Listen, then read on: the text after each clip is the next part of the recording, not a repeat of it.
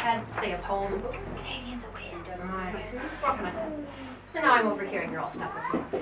So basically what the Tudors would have done is October 31st was the time when the two worlds, the spirit and the human, were closest together. So actually on this eve, we would just bar our doors, bar our windows, and keep it shut. We wouldn't go outside. Normally we don't, but especially not tonight. November 1st was All Saints' Day. It was the day that you would remember all the saints who had passed on and gone to heaven. So you've just had a day complete of fear where bad things could have gone wrong. And your next day, so tomorrow, it'll be a nicer day. It's more of a religious festival. And you'll be remembering the saints, Saints Peter, Paul, all of them. I'm sure there's more.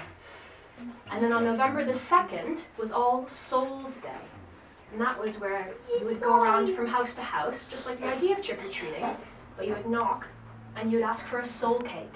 And the idea was you were asking for that soul cake, and you would say a prayer, and they'd give you the soul cake.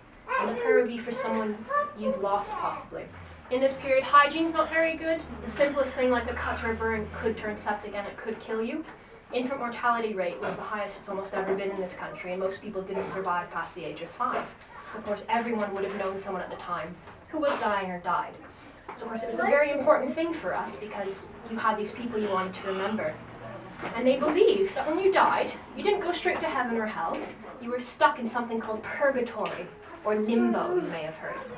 And basically you'd kind of be stuck there for however long it really took.